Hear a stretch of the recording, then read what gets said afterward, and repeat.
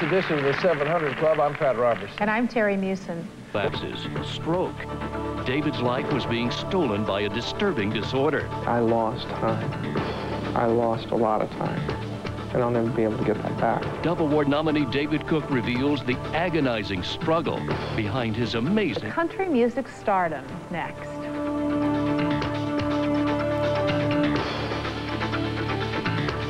Coming up next, behind the scenes of a successful singing career, David Cook battled a disorder that was robbing his memory. He talks about his struggle when we come back. Began singing at age 5. Well, there are a lot of little kids that start singing at dinner earlier, but today he's at the height of his music career. But his journey to success has been like negotiating a mental minefield. Gorman Woodfin brings us the story of how one man overcame the painful wounds of childhood abuse. Just watch.